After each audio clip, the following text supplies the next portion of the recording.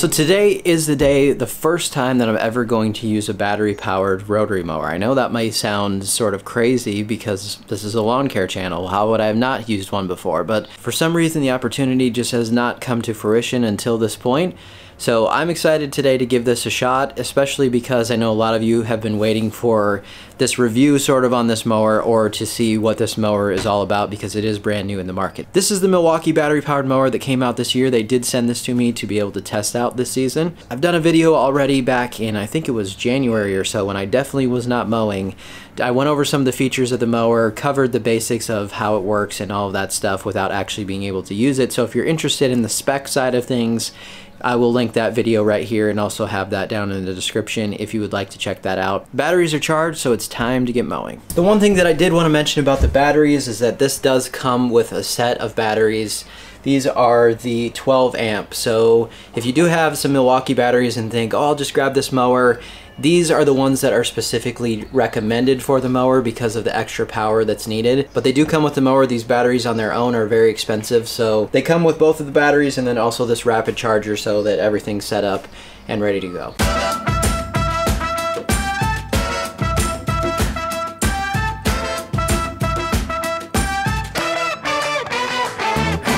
A couple of things to note before I get started is that I'm going to set the height of cut over here. This is one lever.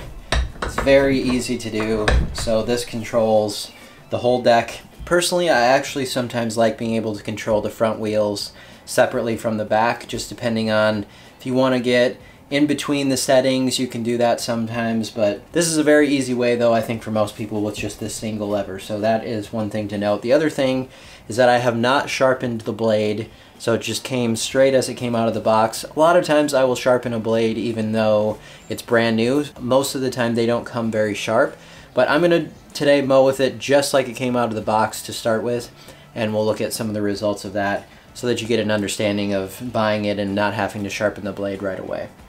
And these settings are in 1/2 inch increments, 1 inch to 4 inches. So obviously down here at 1, you're set at 1 inch. Go all the way up to a setting of 7 here, and that would be at 4 inches. The last time that I mowed, I was mowing roughly 3.5. So I will probably go up to around that level. So that would be about a 6. We'll see how that does. I may need to lower slightly, but again, you only have 1/2 inches, where I would prefer probably to have 1/4 inch if possible.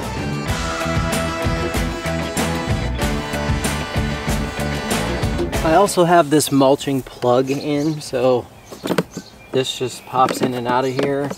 And also there's the side discharge chute that we'll test as well, but that just goes in there like that. There's a little notch right here, so that sits on there like that.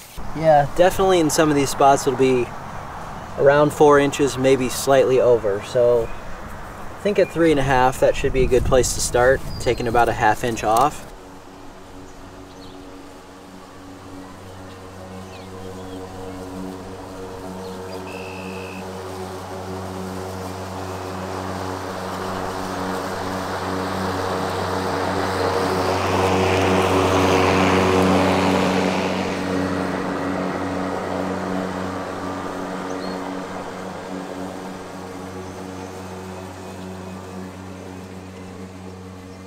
Alright, so just a few passes in here and I'll give you some just initial very early impressions here. So this is on mulching mode and I had no problem whatsoever. Like I said, I'm cutting off probably about a 1/2 inch, maybe slightly more in some of these areas, and this area is growing really thick and lush right now because it's an area where most of our dogs come out during the winter time. And so crazy flush growth going on right now. So the grass also has some wetness to it. It's not completely dried out yet from the evening last night. No problems with that whatsoever. It's in mulching mode, as I said, and I'm not hearing the mower struggle or have any sort of issues with that. I did look at the quality of cut, and as I said, this grass is somewhat wet. Looks fairly clean. It still looks like a rotary mower. Right out of the box, I'm pretty impressed so far by the fact that no issues whatsoever. I don't hear it bogging down. Very quiet. The only thing I would say is this speed dial right here. I would say set it around the midpoint, so that would be about 3 to start out with and see what your walking pace is. This of course will still control how fast and slow you go, but this is just a max speed type of thing. There's also right here a high lift mode on this, which I did not try yet. So I'm going to try that next on a pass or two. See if I notice anything different with that in terms of the cut or anything else.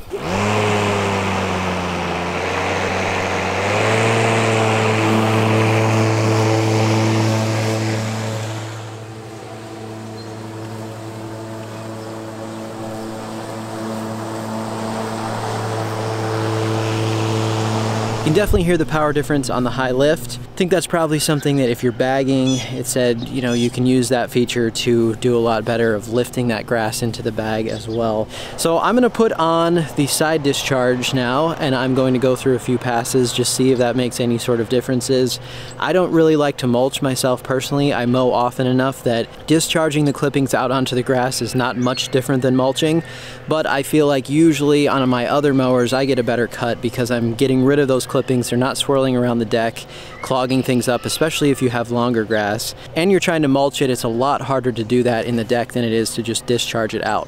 So that's what I like to do personally on all my other mowers. I'm going to try that now, put on this discharge chute and see what the differences are.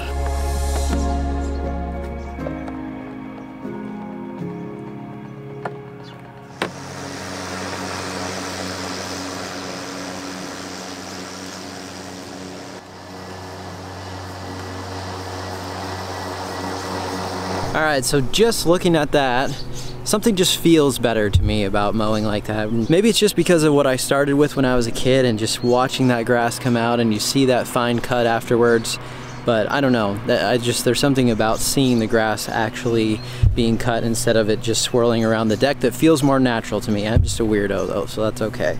So on that second pass back, I turned on the high lift with the discharge. You can definitely tell there's more power, but it also sounds more like a normal mower in terms of, I feel like the regular setting sounds like it's cutting fine, but it just doesn't sound quite like the blade is spinning as fast as maybe a gas powered mower. The high discharge mode sounds much more like the speed of a regular gas mower. One other thing while I'm thinking about it here, definitely when you get to the end of a pass and you start the mower again, so you engage the actual drive again, it does sort of want to jump. Now I've had that same thing on my Honda mower for a very long time.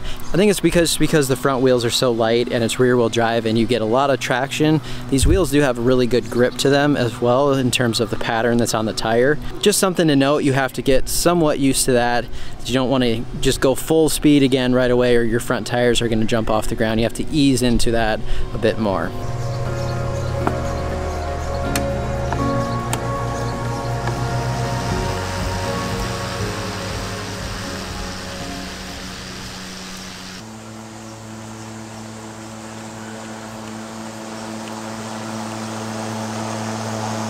Seemed like it picked up the grass just fine, not a lot. Obviously it's only 2 passes, but seems like everything's in the bag as it should be.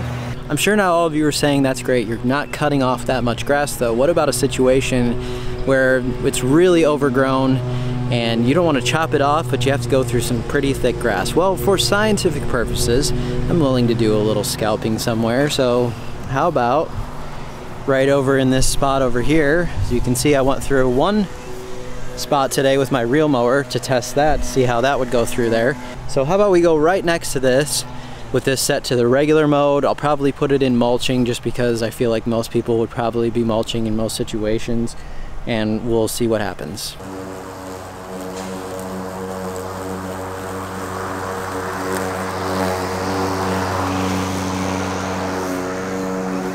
So that was on mulching and just the regular mode, no high lift, no problems with that whatsoever.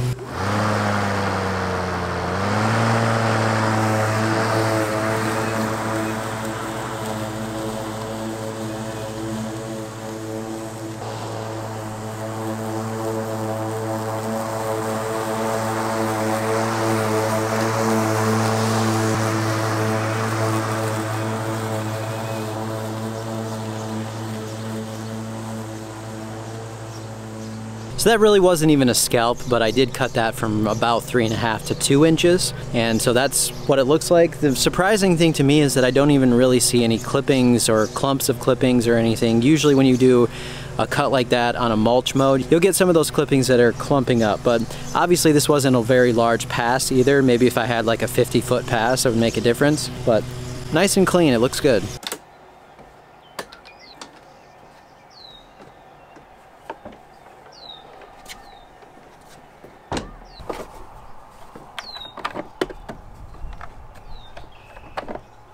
One of the things that I wanted to look at here was how the deck looked after those first few mow passes. Some buildup, as I said. This grass is pretty wet today. It's got a lot of moisture in it, and so that's pretty typical. Looks fairly normal. There is a spot down here where looks like this cover doesn't seat in there absolutely perfectly, but the grass just tends to look like it's going to build up around that and do a seal of its own. The blade as well on these is not much of a high lift blade to begin with. I'm pretty sure that Milwaukee said they're coming out with a more high lift blade for this. If it's not out already, it might be. So that would have more of a fin up here, and that way as the blade is spinning around, you're creating more suction, which would not be a bad thing whatsoever. I know they said that that will cut down on some of the battery life, but for me, I think because I'm mostly going to be using this in a backyard that's 4,000 square feet or so, I don't think that the battery should have any problem getting through that. At least right now, with those passes that I did about half of the yard, it has not moved at all on the battery meter whatsoever. But this blade, definitely not super sharp, so I would say it wouldn't be a bad idea to just put a file on that, make it nice and clean, and see if it makes a difference.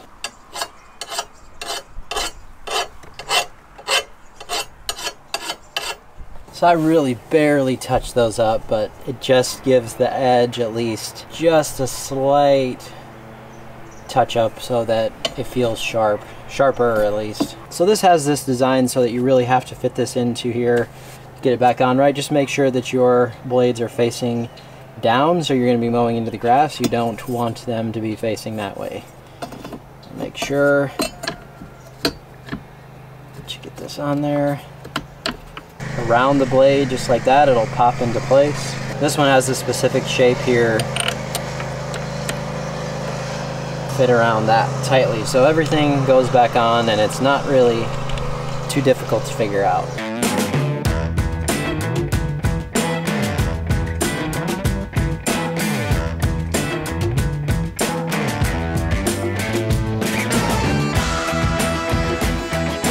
So there it is, the backyard. I mowed this now at 3 inches, so I remowed pretty much the whole thing. Even the few swipes that I'd already done at 3.5, I just went over those and did the whole backyard at 3 inches. I think overall it looks great. I don't see any stragglers. I don't see anything that would indicate any sort of issues with the quality of cut. Now after I did sharpen that blade, I didn't notice a major difference. I wouldn't consider that that was really a full sharpening either. Just a few swipes through there with the file wasn't really that much of a sharpening, but quality of cut wise, I wouldn't say it's a commercial mower cut quality, but we're not looking at $5,000 to $10,000 for a zero turn here. Definitely a chunk of money for the mower, but I think overall cut quality of this looks really, really nice. Overall, the other things I like about it, it's very lightweight, easy to move around. Of course, you can store it, you can lift it up. Also, I would say my number one thing that I love about it is just that it's so quiet. Now, you're still going to hear a blade running, you're still going to know you're mowing. It's a different experience for me coming from such a loud machine like the Time Master, but that much more quiet mow is so much more enjoyable. I just think being able to hear and being able to put on some headphones and not have to blast music or anything like that is such a nice thing with these battery powered mowers, and also doesn't bother so much of the neighborhood not having such a loud machine. Some of the other things that I would have liked to see would probably be that 1/2 inch increment. I don't love the 1/2 inch. I would have preferred if there would have been a 1/4. The other thing would be, I still feel like this is the look obviously of a push mower, and it's a 21 inch push mower, so you're gonna say, well, how would it look any different? No, it's not gonna look different, but if you've ever used a Time Master, you notice that it's a bridge between, I think, more of a commercial style mower in the way that the cut looks. Got that 30 inch stripe, and this definitely still looks like you have a push mower out there and you're push mowing. So I'm probably the most particular person that anyone could think of. My wife will tell you by far that I care more about little things than most other people would would ever care about. So all of this is just to give you my impressions of it and to give you my honest feedback after the first mow. So some of these things you might say, well, it doesn't really make a difference to me. If it's a push mower, it's a push mower. And that's totally fine. But the look of it, obviously, I still feel like doesn't rival exactly what I get out of my Time Master. So speaking of the Time Master, I know many people probably want to know what's my opinion. I've had a Time Master since 2013, I believe, the original one, and the one that had the bigger motor now that I have currently. And so I know that's going to be a question, which one would you choose? Right now, I would say probably I would still personally choose the Time Master, but for me, the time savings alone on the Time Master at 30 inches and how busy I am and things, and for a lot of people with busy lives and things to do, the time savings is a major thing. Also though, the things that you need to know about the Time Master is that very heavy machine, much different in terms of pushing that thing around, even though it is self-propelled. It's not hard when the self-propel is on, but just pushing the machine around compared to this thing, major difference. 2 would be loud, very loud machine, the 223cc motor. Definitely not quiet, even with my ear protection on. I'll definitely notice that I'm mowing with it. It's a loud machine. And 3 would be not very fuel efficient. It is kind of a gas hog. Just mowing the backyard, outside my fence, inside my fence. It's roughly 6,500 square feet or so. I always go through about a tank of gas. So thinking about that now, those are some of the things that between these two mowers, and as you think about a battery powered versus something that's maybe gas powered, that would be some of the things to think about. So definitely with the Time Master though, the way that it stripes, the way that the cut looks closer, I would say, to commercial quality, really that comes down to the personal preference and what you're after. I can't tell you one way or the other what's best for you, but those are just my thoughts. Really had a good time today testing this out. Please check out another video here on the channel if you would. Thanks so much for watching. We'll see you next time.